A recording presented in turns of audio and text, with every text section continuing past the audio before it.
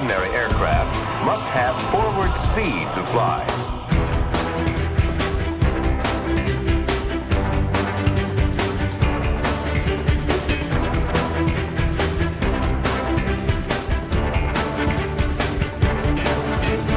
The reason speed is necessary lies in the shape of the airplane's wing.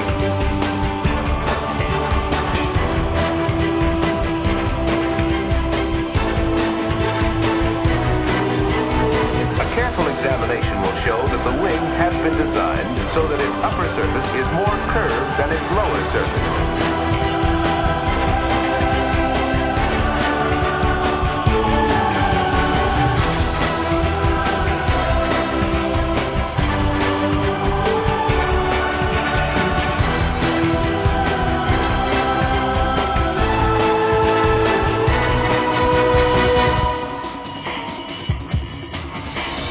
When the airplane is in motion, air rushes past the wing.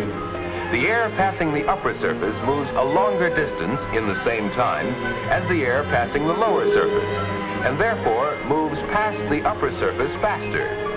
This difference in air speed increases as the airplane itself moves faster and creates a partial vacuum along the upper wing surface.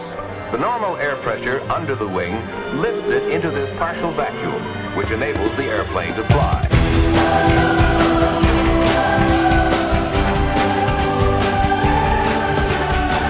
Which enables the airplane to fly.